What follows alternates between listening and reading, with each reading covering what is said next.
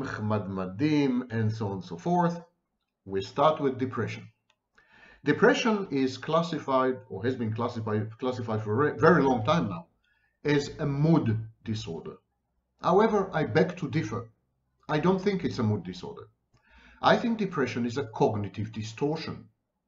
A cognitive distortion is a way of perceiving reality wrongly. Cognitive distortion, as the name implies, distort reality, impair reality testing. In the case of depression, the mechanism involved in falsifying reality is catastrophizing. The depressed person, the person with depression, it develops helplessness and hopelessness. And the hopelessness derives from a scenario of everything is going to be bad, everything is doomed, everything is gloom, nothing is ever going to be as it used to be, or nothing is ever going to be good. This is known as catastrophizing, and it's a mental pathology. Catastrophizing is a pathological mechanism, and we deal with catastrophizing in cognitive behavior therapy. But depression is a cognitive distortion. It's a filter. It's a glass darkly. It's a filter through which we misperceive reality, extrapolating the negative elements in our existence ad infinitum, to extremes, ad extremis, and minimizing the positive elements to the point of vanishing, actually overlooking the positive elements. So depression has all the hallmarks of cognitive distortion. Now, mind you, cognitive distortions are sometimes positive adaptations. For example, when the baby says goodbye to mommy, when the baby separates from mother and starts to explore the world, the infant develops grandiosity. To separate from mother and then to venture out into the unknown, into this huge globe with these giants known as adults at the age of 2 or 18 months, you need to be seriously deranged. You need to be grandiose. So infants around the age of 18 months develop grandiosity. This grandiosity, which is a cognitive distortion, the baby believes in itself to be omnipotent, all-powerful. The baby says, I can take on the world. I'm a hero. I'm the greatest of all. I'm godlike. Of course, the baby doesn't use these words unless the baby is very gifted, the way I have been. So, the baby develops grandiosity. Grandiosity is a cognitive distortion, but in this particular case, this infantile cognitive distortion is a positive adaptation because it allows the child to separate from mommy and to take on the world, to explore it, and gradually to develop object relations and become an adult, individuate, create an individual personality. So cognitive distortions are not always bad. If you're an inmate in Auschwitz, depression is a positive adaptation. It is still a cognitive distortion because being depressed in Auschwitz is the same as saying the Nazis will never be defeated. Auschwitz is forever, which of course we know to have been counterfactual. The Nazis have been defeated. Auschwitz has been liberated. But depression within the context of being an inmate in Auschwitz is a cognitive distortion, and yet it's a positive adaptation. It allows you to survive, because having hope in Auschwitz would have been a seriously bad move. Hope in Auschwitz would have led to reckless behavior, constant frustration, and ultimately aggression, which would have resulted in execution. So depression kept the inmate within narrow behavioral confines and limits. Depression, this cognitive distortion in Auschwitz, caused the inmate to behave, channeled the inmate's behavior in a way that would not endanger the inmate's life. So depression is not a mood disorder, it's a cognitive distortion, and sometimes it has its merits. We tend to give currently, in current... Now I would like to invite our next speaker, Professor Sam Vaknin, and he is from Southern Federal University, Russia, and would like to invite with his presentation titled Depression and Narcissistic Pathologies of the Self. So, Professor, kindly start your presentation. Thank you. Thank you for having me. My name is Sam Vaknin. I'm a professor of psychology in Southern Federal University in Rostov-on-Don in the Russian Federation, and I'm a professor of finance and a professor of psychology in the outreach program of CIAP's Center for International Advanced and Professional Studies. My apologies for inflicting all this on you, but it's according to my contract. I have to say it in every presentation. Today, actually, I would like to discuss a topic that is a bit different from the one published. And that is the topic of rethinking depression, trying to reconceive of depression as actually a positive thing, and questioning whether it is a wise idea to try to quell depression, intervene with depression, suppress depression, eliminate depression. Is it a good idea? Everything in nature and everything in psychology has a reason. Depression is there for a reason. It had arisen through an evolutionary process, and it fulfills critical functions. When we administer antidepressants, when we deal with depression through talk therapy, for example, cognitive behavioral therapy, are we not interfering with natural processes which should be allowed to run their course? This is the topic of my presentation, and I would like to open with a quote by Aldous Huxley in his famous tome, Brave New World Revisited. He says, "The real hopeless victims of mental illness are to be found among those who appear to be most normal. Many of them are normal because they are so well adjusted to our mode of existence, because their human voice has been silenced so early in their lives that they do not even struggle or suffer or develop symptoms as the neurotic does. They are normal not in what may be called the absolute sense of the word. They are normal only in relation to a profoundly abnormal society. Their perfect adjustment to that abnormal society is a measure of their mental sickness. These millions of abnormally normal people living without fuss in a society to which, if they were fully human beings, they ought not to be adjusted." These are very profound words. The concept of depression relies on two meta-concepts, on two pillars, conceptual pillars of psychology, modern psychology at least.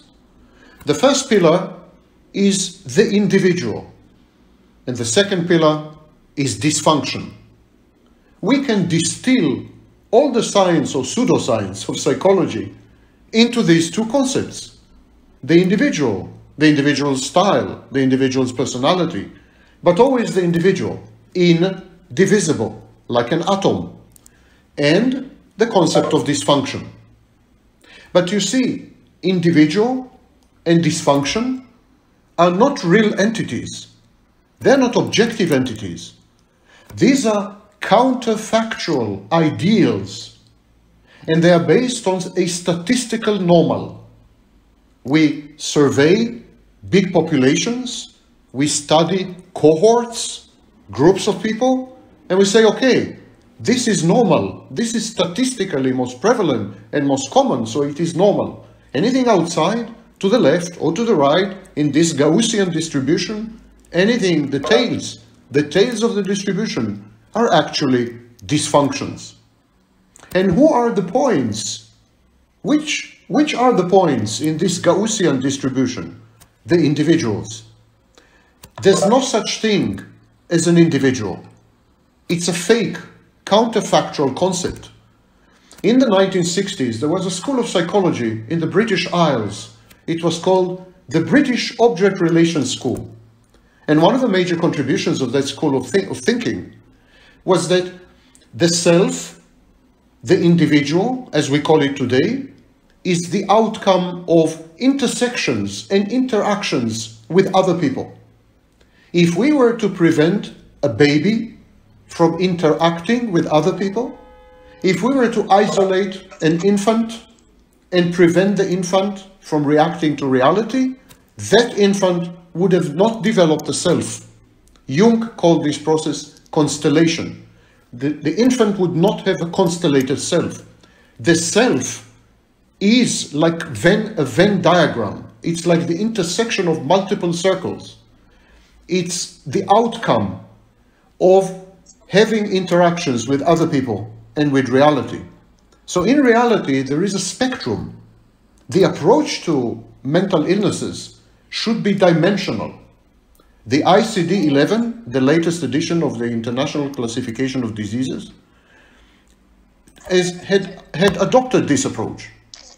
The Diagnostic and Statistical Manual, edition 5, is trying to adopt this approach in its alternate models. So we are transitioning now from a discrete, differential, atomized form of psychology to a holistic, relational form of psychology, where the human being is embedded in social networks and is defined by these networks. So depression is supposed to be an individual trait or property, or an individual process within the individual. And it's supposed to be a dysfunction.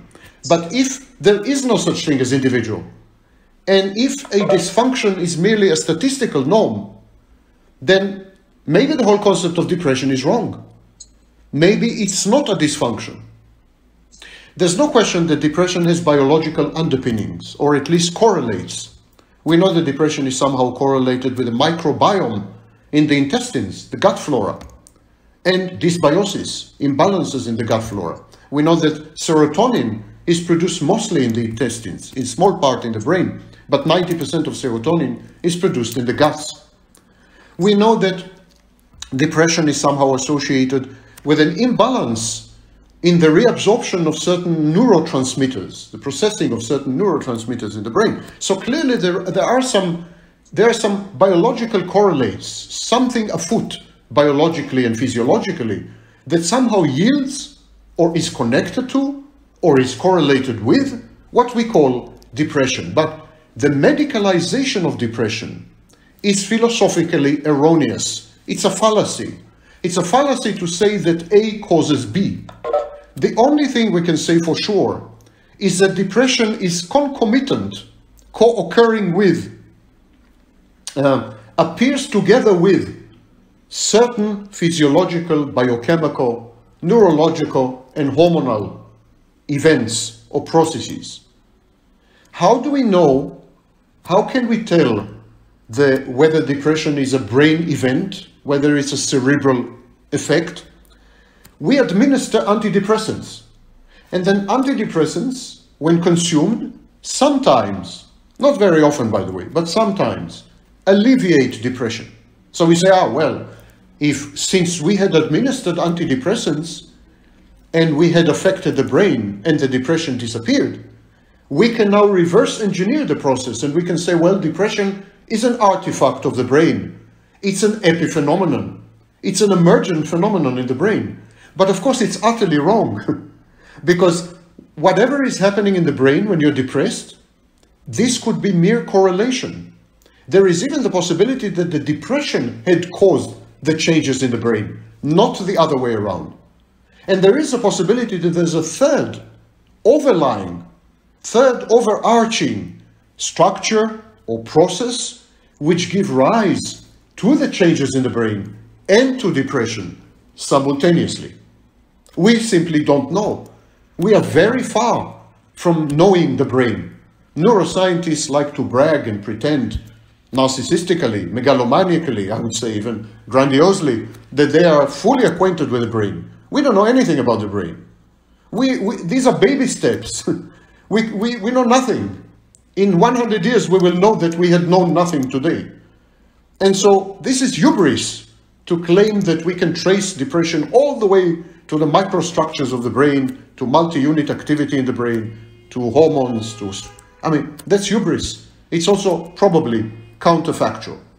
One thing we do know, depression is an adaptive, appropriate response. I repeat, depression is a positively adaptive, appropriate response to stressful or dystopian environment. If you were an inmate in the extermination camp Auschwitz and you were not depressed, that's a sign of mental illness. To be an inmate in Auschwitz and to not be depressed shows that something is wrong with you.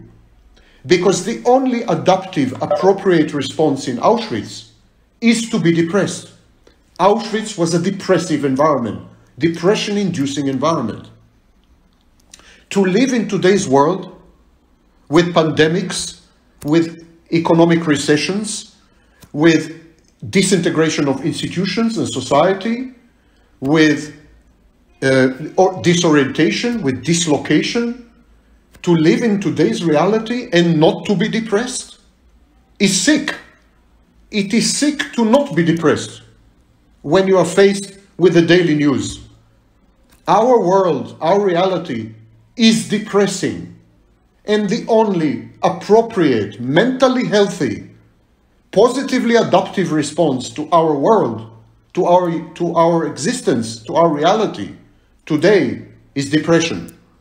If you are mentally healthy, you're going to react to the news cycle with depression. It's a sign of mental health. You are right to be depressed. It's healthy to be depressed. You should be depressed. And if you're not, something is wrong with you. So depression is context dependent. Context dependent. And yet we don't treat it as context dependent. Whenever we come across depression, we immediately medicate it. We immediately try to eliminate it. We immediately try to remove it. Why? Why are we doing this? This is wrong. We must analyze the context, the culture, recent events, personal history, future horizon. We must analyze a panoply of multiple dimensions before we reach the decision to medicate depression away.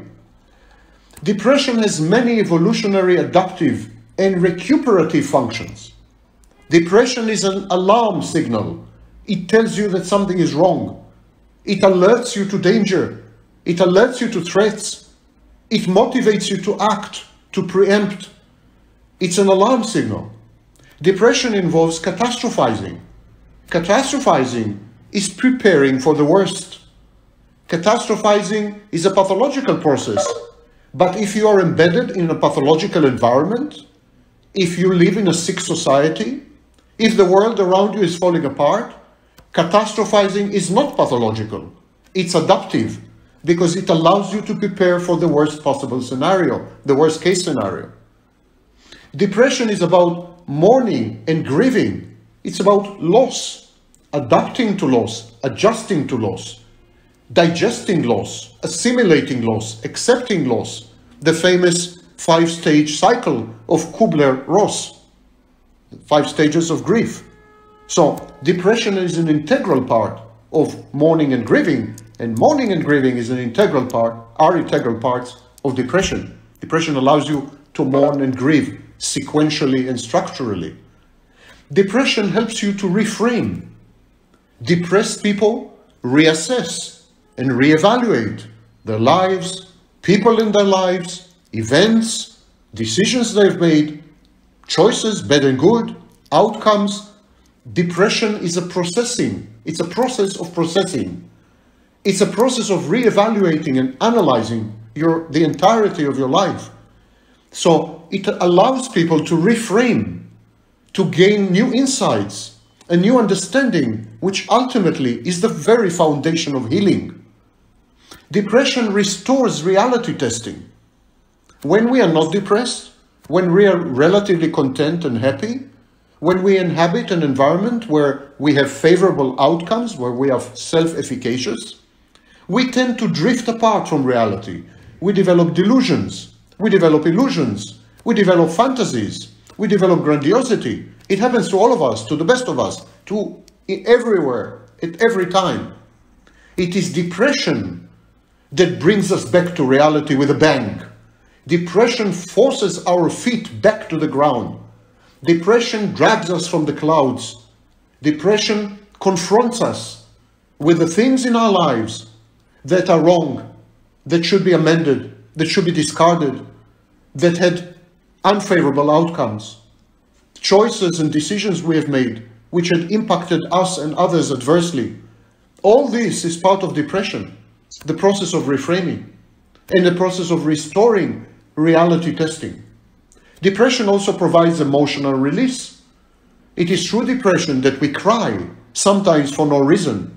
That's emotional release.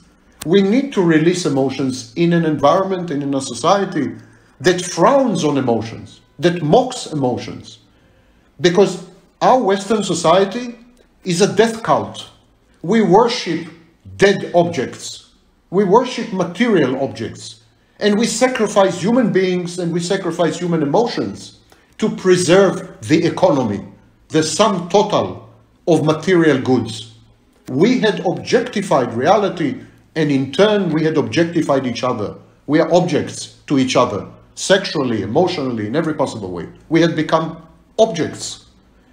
And so depression legitimizes, allows us to cry, allows us to feel sad, lets us experience that which is not allowed, that which is frowned upon, that which is taboo. Depression is accepting our frailty, our weakness, our neediness, our vulnerabilities, finally, which is a very healing process, a very good process. Depression also allows us to economize energy. In daily life, when we are not depressed, we overspend energy and we end up being very depleted, very exhausted. Depression slows us down, reduces the rhythm and tempo of life, lets us sit aside and recuperate gradually. Animals do this. When a dog is wounded, the dog withdraws and retreats under a bush until the wound heals. We are wounded daily, multiply, and it is depression that provides us with a respite, with a break, within which we can gradually heal and recover. Depression also allows us to rebuild shattered psychological defense mechanisms. Depression usually follows decompensation, and technically depression could be thought of as a form of acting in rather than acting out, internalizing conflict and dissonance to the maximum, internalizing aggression. Internalizing aggression, that was the old view of depression. So it allows us to rebuild functional defense mechanisms so that we again can cope with reality without being constantly injured, constantly wounded, constantly battered, constantly devastated. And finally, depression allows us to reconstellate the self. The self is sometimes subject to torsion and conflict and dissonance and pressures and stress that damage it. The self is not immune to damage and is not immutable in all its parts. Depression allows us to reintegrate the self, to reconstitute the self, to reconstellate the self. I, in other words, regard depression as a very healthy process, a process of healing. We should intervene in depression only when there is suicidal ideation. Never before, never otherwise. What we are doing today is disastrous and counterproductive. We medicate and we intervene whenever and wherever depression appears. That's bad. That retards growth, that prevents healing. We are not healers. We perpetuate depression. We perpetuate victim mentality and victim stance. We don't allow people to develop scar tissue over the wound. We keep probing the wound. We keep preserving the initial state which preceded the depression, which was not a healthy state. Depression is a healthy reaction to a preceding unhealthy state. And by giving antidepressants, we preserve the unhealthy state by removing the defense known as depression. When there is suicidal ideation, of course we should intervene. No question about it. Any hint of suicide should bring us to the fore with all the weapons we have, antidepressants, talk therapy, CBT, you name it. Hospitalization if needed. But otherwise, we should let nature take its course in restoring equilibrium, homeostasis, and ultimately functioning and happiness. Thank you for listening.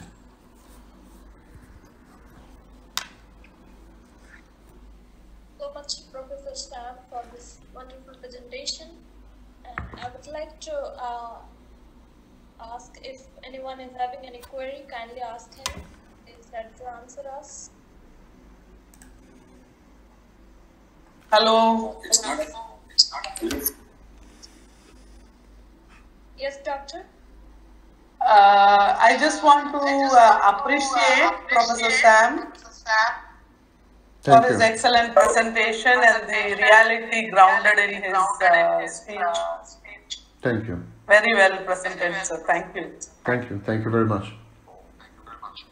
I think generally in psychology and psychiatry, we tend to throw medicines, throw pills at problems. Because it's very easy, you know? You come with a problem, take a pill, leave me alone. It's learned helplessness, it's embedded laziness. You know? We don't bother to think about the role, the function of mental illnesses or mental dysfunctions. They have a role. Evolution made them happen because they are useful.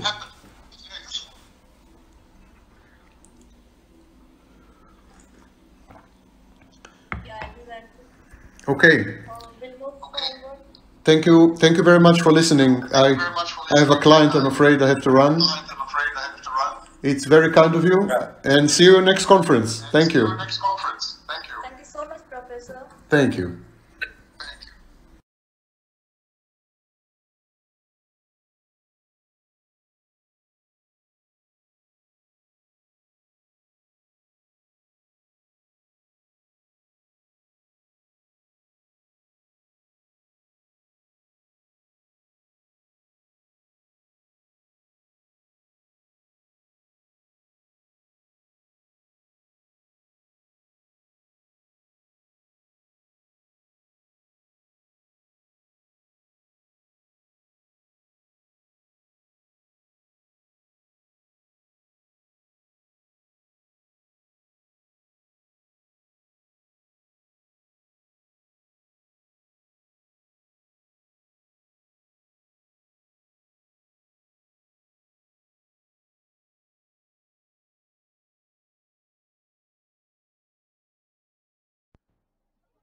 Tsunami, school shooting, pandemic, war, 100 million refugees. You open any American television network and smiling faces.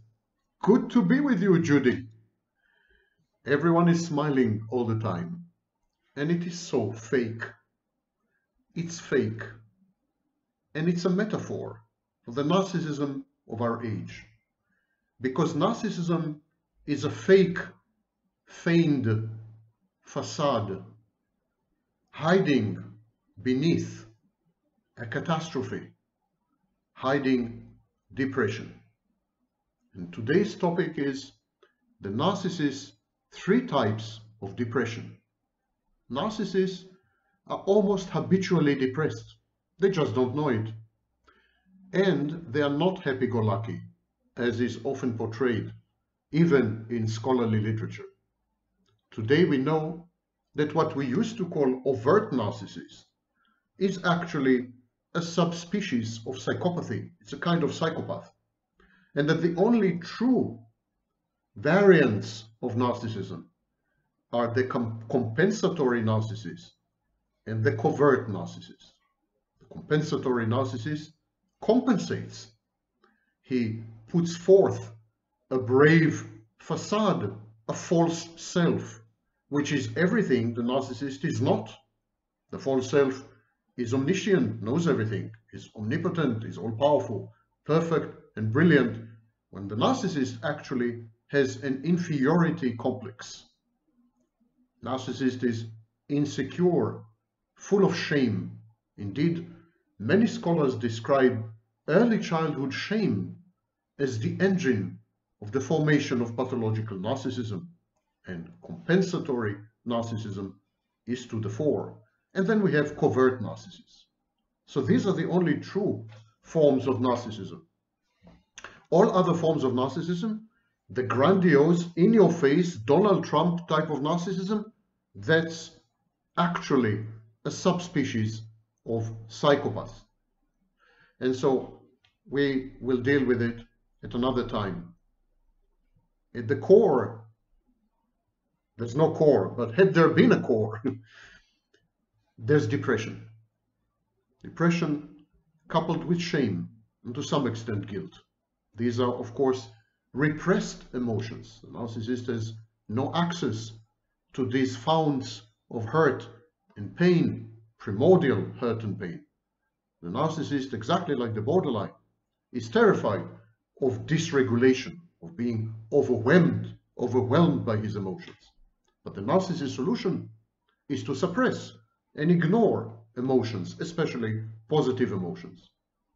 And this is self-betrayal. This is self-denial.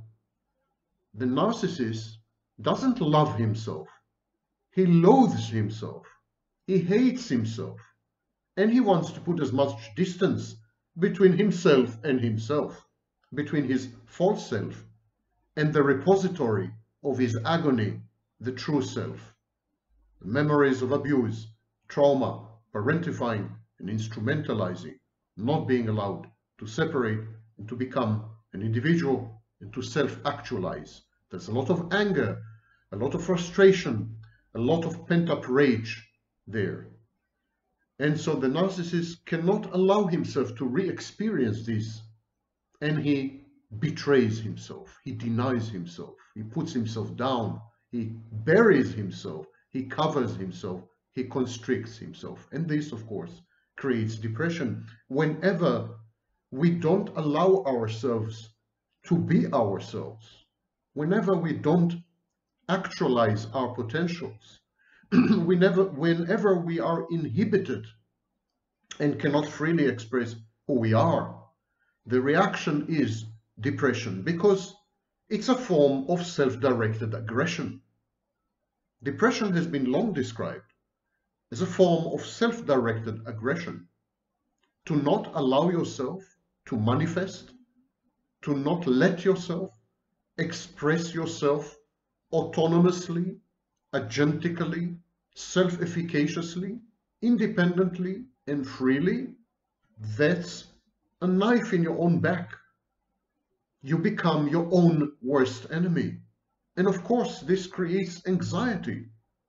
And anxiety, prolonged, becomes depression. The narcissist suffers from 3 types of depression on a regular basis. A little disambiguation before we proceed. There's a difference between dysphoria, depression, and anhedonia. Dysphoria is a general state of malaise, an unease, a discomfort, and kind of ambient sadness. One of the manifestations of dysphoria is known as dysthymia. It's a dysphoric type of depression. Then there is depression. In its most extreme case, most extreme form, depression is known as clinical depression, or more precisely, major depression, a major depressive episode, for example. But depression has milder forms. It's a whole spectrum. But what depression means is loss of vitality, a loss of élan vital, a loss of libido, if you want to use Freudian terms. The inability to engage in life, on life, and with life, a rejection of life. Depression is about withdrawing, avoiding, shunning, limiting, constricting, cocooning. Depression is about dying while still alive. That's depression. Now, it doesn't mean that all depressed people, all people with even major depression, just lie in bed and wait for the inevitable to happen. That's not true. Actually, many depressed people, I would mention Stephen Fry, Winston Churchill, and others, many depressed people are actually hyperactive. They're trying to compensate, they're trying to drown out their depression by being super active. Many women, for example, engage in sexual self-trashing as a form of fighting off depression. Substance abuse, of course, is another activity that is intended to allay, mitigate, and ameliorate depression. And then there is anhedonia. Anhedonia is the inability to enjoy doing anything, not finding pleasure in any activity, any person, any place, any plan, simply being unable to experience pleasure. Okay, back to the topic, the narcissist. The narcissist experiences three types of dysphoria, which can easily and often do easily deteriorate, degenerate, or escalate, if you wish, into depression. The first one is what I call the loss-induced dysphoria. Now, we all experience losses. Losses are very important in life. Losses drive us forward. Losses are engines of growth, personal development. Losses are good for you. You should seek out situations which are emotionally risky, situations where there's the possible outcome of pain and hurt and loss, because that's the only way you can evolve. It's part of constant healing. This scar tissue becomes your identity. In the absence of loss, when the child, for example, is totally isolated from reality, from harsh reality, is totally prevented from experiencing rejection and loss, this kind of child never becomes adult, never individuates, is never happy, and is very likely to develop personality disorders, mood disorders, and other types of anxiety disorders, other types of disorders. So loss is good for you. But the narcissist reacts to loss in a very particular way. Loss-induced dysphoria is the narcissist's depressive reaction to the loss of one or more sources of narcissistic supply. I refer you to my last two videos. One of them deals with how does the narcissist experience deficient narcissistic supply? How does he experience collapse? And the second video I've made is about self-destructive narcissists and psychopaths. And this is the third in the series. So when the narcissist loses sources of narcissistic supply, or when his pathological narcissistic space disintegrates, he reacts with loss-induced dysphoria or loss-induced depression. To remind you, pathological narcissistic space is the stalking, the stomping, the hunting grounds, the haunts and the dives, the physical locations, the social unit whose members lavish the narcissist with attention and narcissistic supply. It could be a pub, a church, a workplace. So when the narcissist loses his pathological space, he also loses his sources of supply. And very often, when he loses too many sources of supply, he had actually lost a pathological narcissistic space. He cannot cope with this. This is the kind of loss that threatens his equilibrium, the precariously balanced thing that passes for his personality. In the absence of narcissistic supply, the narcissist is voided, nullified, evaporates. He doesn't have an existence outside the gaze of others. His mind is a hive mind, a collage, a kaleidoscope. He puts together various inputs in order to come up with a heuristic on-the-fly personality or mind. So the narcissist recreates himself every minute. That's why there's no continuity and many dissociative gaps. And that's why the narcissist needs to confabulate all the time, misperceived as lying by self-styled experts.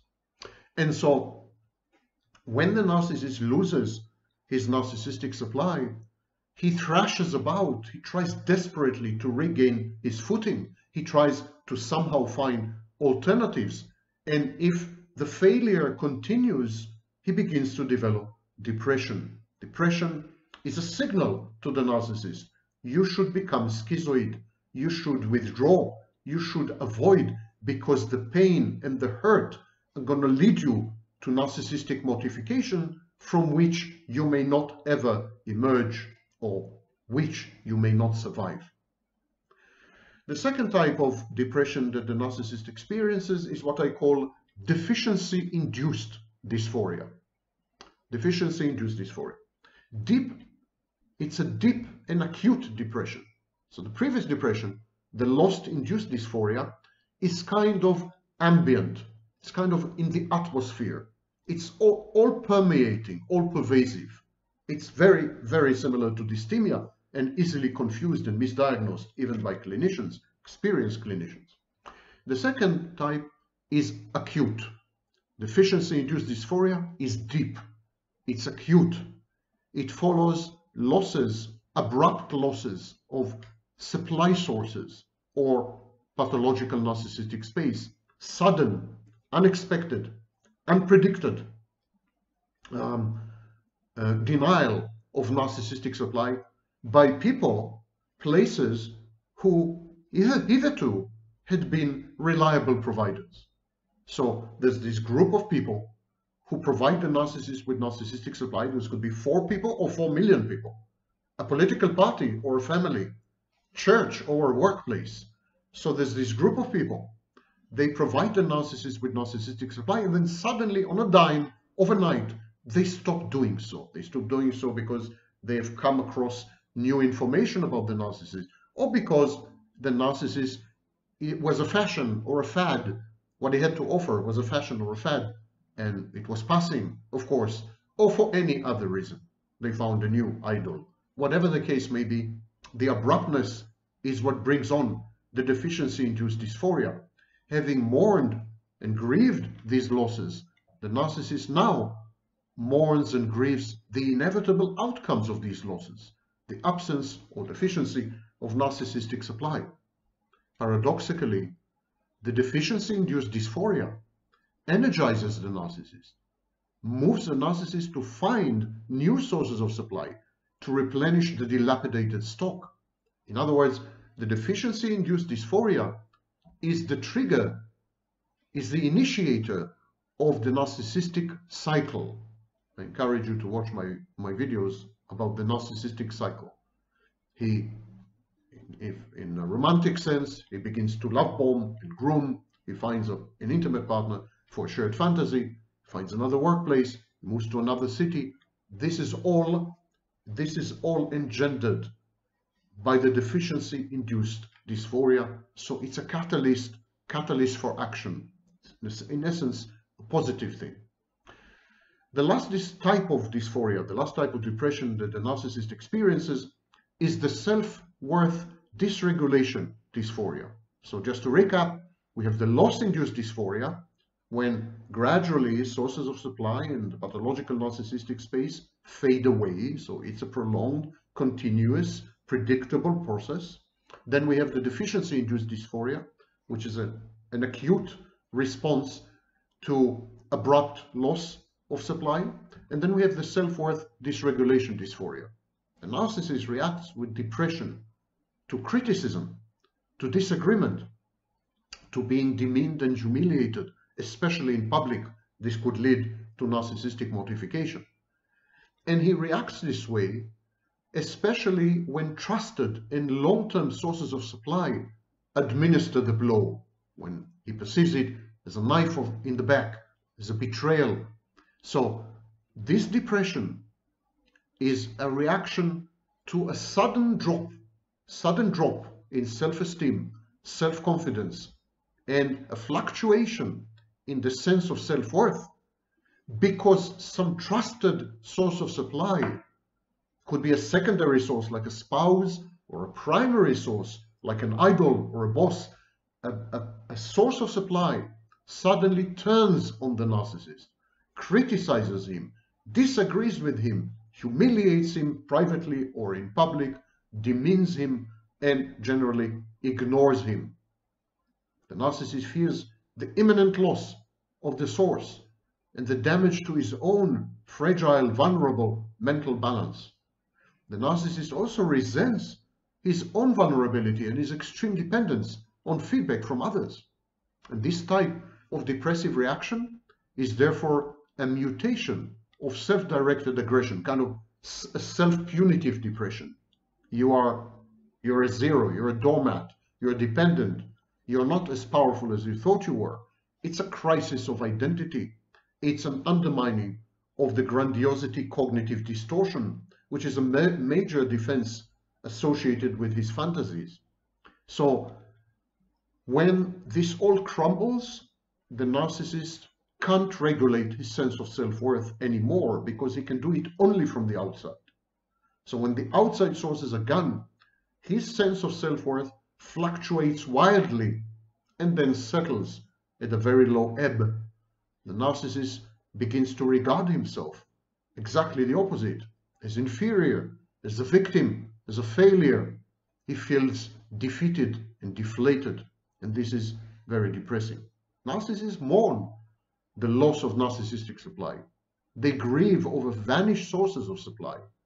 They bemoan the injustice and discrimination that they suffer at the hands of their inferiors, especially covert narcissists who are passive-aggressive. Narcissists are often in a bad mood, actually, anhedonic, dysphoric, aggressive, and outright depressed. The narcissist's mood swings are self-destructive and self-defeating. So yes, narcissists suffer from mood lability, exactly like borderlines. This is acknowledged for the first time in the alternative model of narcissistic personality disorder in the Diagnostic and Statistical Manual, edition 5, 2013. Page 767 for all you lazy bums. Okay, Shoshanim. Many scholars consider pathological narcissism to be a form of depressive illness. You remember, those of you who are still watching my videos, an ever-dwindling number, you remember the videos I've made separately and with Richard Grannon about the prolonged grief syndrome. The prolonged grief syndrome starts with a narcissist, actually. He, as a child, he grieves his inability to separate and individuate. He mourns his unrealized potential, what he could have become and never will. So this prolonged grief he then exports to his intimate partner. But if prolonged grief is the foundation of the narcissistic defense and the fantasy defense, if this is the foundation, then pathological narcissism can be easily described as a depressive illness. This is actually the position of the authoritative and prestigious magazine, Psychology Today. The life of a typical narcissist is punctuated with recurrent bouts of dysphoria and depression, ubiquitous sadness, a sense of helplessness and hopelessness, anhedonia, loss of ability to feel pleasure, and other clinical forms of depression, cyclothymic, dysthymic, and so on. Narcissism, pathological narcissism, is comorbid with or dually diagnosed with mood disorders very frequently. Actually, in some cases, we confuse, we misdiagnose bipolar disorder as narcissistic personality disorder. The picture is obfuscated by the frequent presence of mood disorder such as bipolar 1 with narcissism. So it's a very murky picture. But I think it's time to accept that narcissism is not about elation. It's not about joy and cheer. These are not happy-go-lucky people. These are heavily wounded, traumatized, grieving, mourning, sad, depressive people. They're trying to compensate for this by pretending to be happy-go-lucky, joyful, cheerful, I can't be touched, my way or the highway, in your face, I am the best message. It's compensatory, it's infantile, it's hilarious, it's pathetic. The distinction between reactive depression, exogenous depression, and endogenous depression. We don't use this distinction anymore. It's obsolete. But I think in the context of narcissism, it is still very useful. Because the narcissist has two sources of depression, one of them internal and one of them external.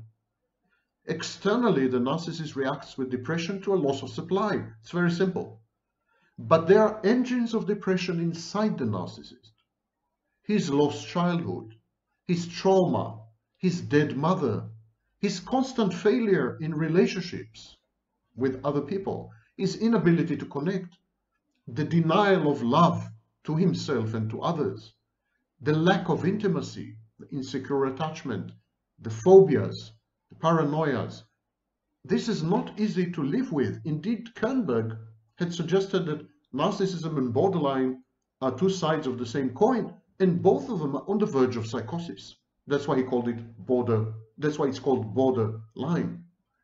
Narcissists react with depression not only to life crises, but to fluctuations in narcissistic supply and in a sense of self-worth. They react with depression to a circumstantial inability to express their dominant personality and psychosexual type, cerebral or somatic. The narcissist personality is chaotic, it's disorganized, it's precariously balanced. Many would argue that he has no personality, that he's discontinuous, that the dissociative gaps are so frequent that actually there's no core identity there. We call it identity disturbance, similar to borderline. The narcissist regulates his sense of self-worth by consuming narcissistic supply from other people. He's heavily dependent on external regulation. Any threat to the uninterrupted flow of supply compromises the narcissist's psychological integrity, his very ability to function. It's life-threatening. It's not a joke. It's not a fringe benefit. It's food. Indeed, depression can be conceptualized as a reaction to the systemic failure of hitherto trustworthy and efficacious coping strategies, either owing to seismic change in circumstance, the environment, or because of overwhelming new information. Unable to cope with the turmoil inside himself, the narcissist deadens and kills himself. Narcissist is a numbing process writ large. But in this suicidal act, the narcissist remains stuck with the corpse of his true self. He mourns and grieves over this dead child. He never overcomes this. And he needs other people to console him by acting as a mother figure, or by somehow providing him with the attention and adulation and love that his parents didn't. He needs other people. And when they're all gone because they've had enough, or because they see through him, the narcissist falls apart into the deepest abyss of sadness and melancholy ever imaginable.